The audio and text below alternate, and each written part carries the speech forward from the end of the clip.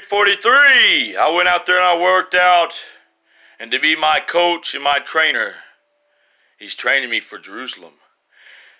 Jesus, he brightened the sun instantly in the sky for about it was not as brightened as the last videos I just made.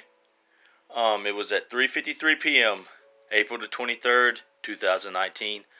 But just now, 3:43 p.m., it brightened slightly in the sky again as I looked up at it. It got brighter, went like that long. You can see it do that too. You can be able to see it from where you're at too. So that's why I'm saying that on the video right now.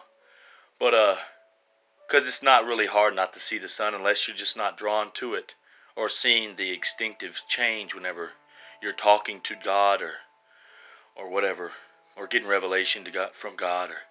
But it's a great thing. We can all do this. We can all of us. This is not just for me.